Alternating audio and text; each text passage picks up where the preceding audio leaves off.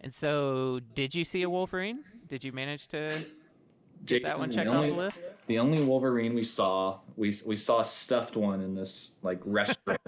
That was as close as I got. Wolverines. So I should mention, Wolverines are like one of the hardest animals to see in the world. An individual Wolverine has a home range of upwards of 75 square miles.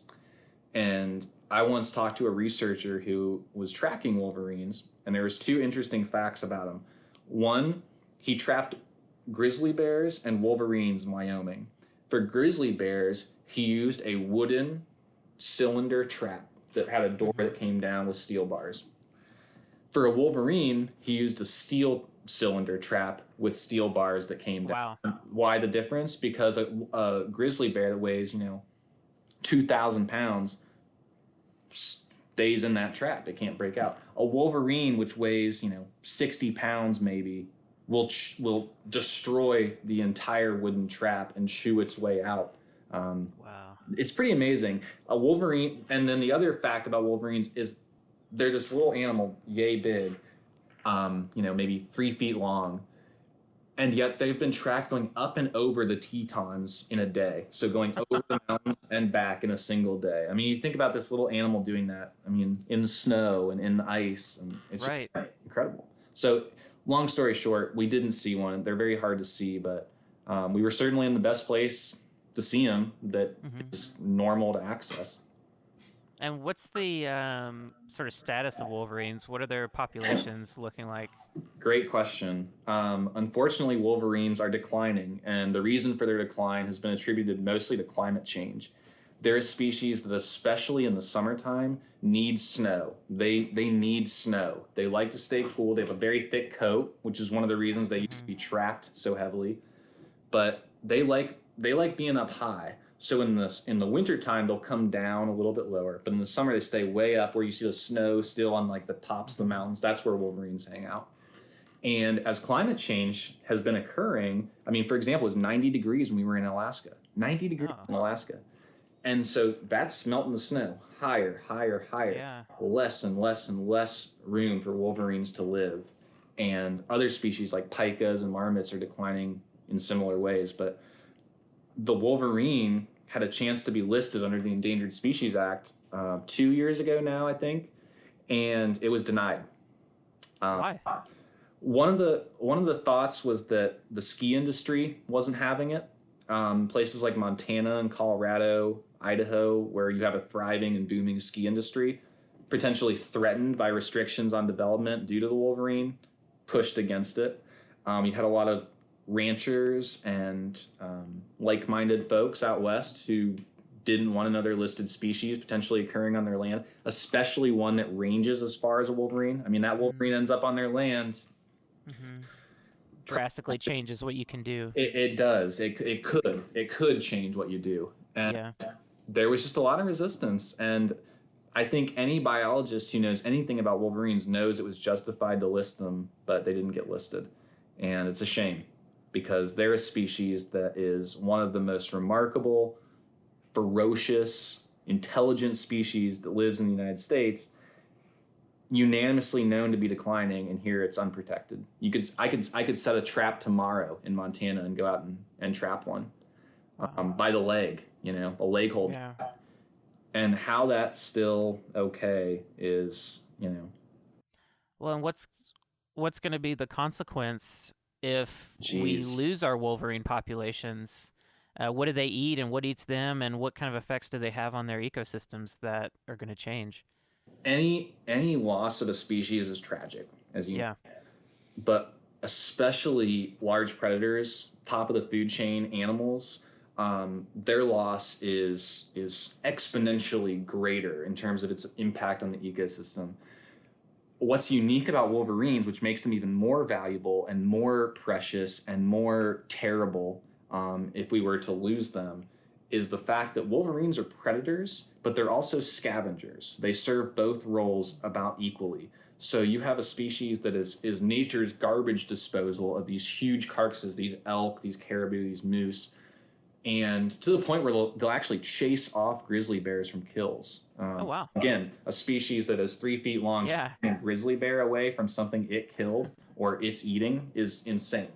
But then they also they predate other animals, and so you know all those species, their populations can increase, and they eat plants, and then there's less plants for other animals to eat, and less birds, like that Arctic warbler I mentioned before. It's all connected. Everything is connected. It's one big system, and you lose an integral part of that system, like a wolverine, and everything else just starts to kind of crumble.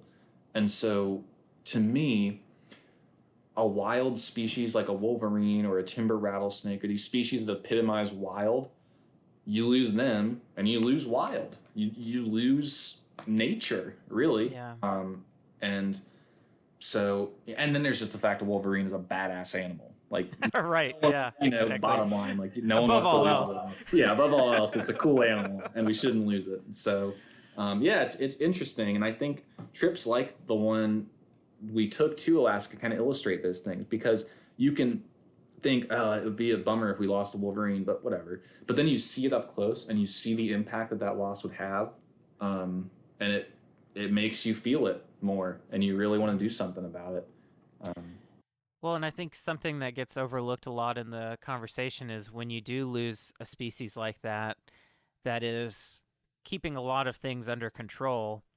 Um, the energy resources needed to then compensate for that are incredible, as far as needing to maintain the organisms that then start to really go crazy in their populations because they're not being kept in check, that are herbivorous, and wiping out plant populations. You inevitably start losing all sorts of interesting native plants, a lot of times rare or uncommon plants, which, by the way, on the topic of plants, we don't know hardly anything about plants, as particularly from my perspective, like the biochemistry of plants, what they're actually doing in their environments besides just being food. They have all these complex interactions. They emit chemical compounds that are literally influencing the behavior of animals around. Not to mention the fact that so many of our medicines and everything come from different plants. And so part of this cascade of effects is needing to make sure that once that big predator is gone, that we don't start losing all of this plant biodiversity that could be enormously valuable. I think the stat is that we've really deeply researched about 6% of plant species in existence. If Um, that. if that, yeah. And so then there's this huge resource need to start to try to conserve those things, try to control other populations, putting in all of this extra energy that before was handled by this population of a single organism naturally, in just the way that it's adapted to do things. Um, I've got a perfect example, Jason, of exactly what you just talked about. In Hawaii, there are species now of plants that were thought extinct, and they're growing on the edges of cliffs. To access these plants, the only reason the plants exist is because they're growing on the edges of cliffs. yeah, Okay, to access the plants to survey them, you must rappel down the cliff, 100, 200 feet, dangling from a rope. Naturally, these plants were pollinated by the native honey creepers of Hawaii. Hawaii has lost more of its native species than any other place on Earth. Any. I didn't realize that. Wow.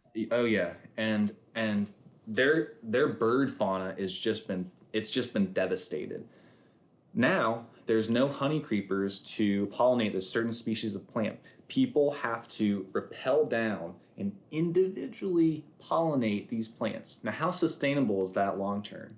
Right. We could have just protected this bird, like you just said, and nature took care of itself. And here we are now, kind of, and how much does that cost? That's the Right. other thing. How much does that cost? Is it more cost effective to protect the species in the first place so the system's intact?